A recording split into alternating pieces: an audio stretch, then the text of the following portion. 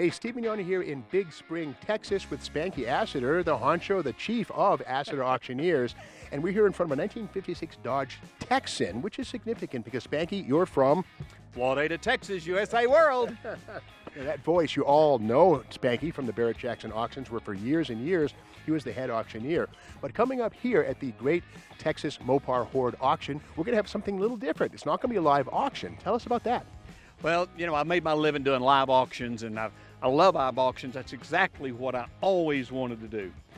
But here we are in West Texas, not too far from Big Spring, from Stanton, and the heat and the wind and the sand and the bugs, and it's just not, there's no facilities, there's no parking, there's no air conditioning. So therefore, we're going to do something a little different. We're going to do an internet-only auction, whether that be simulcast or online only, and where you can sit in your comfortable chair at home and bid. You don't have to come out here and fight the elements like we are.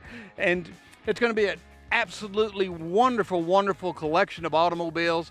MOPAR, MOPAR, MOPAR. They're all going to sell to the highest bidder regardless of price at no reserve.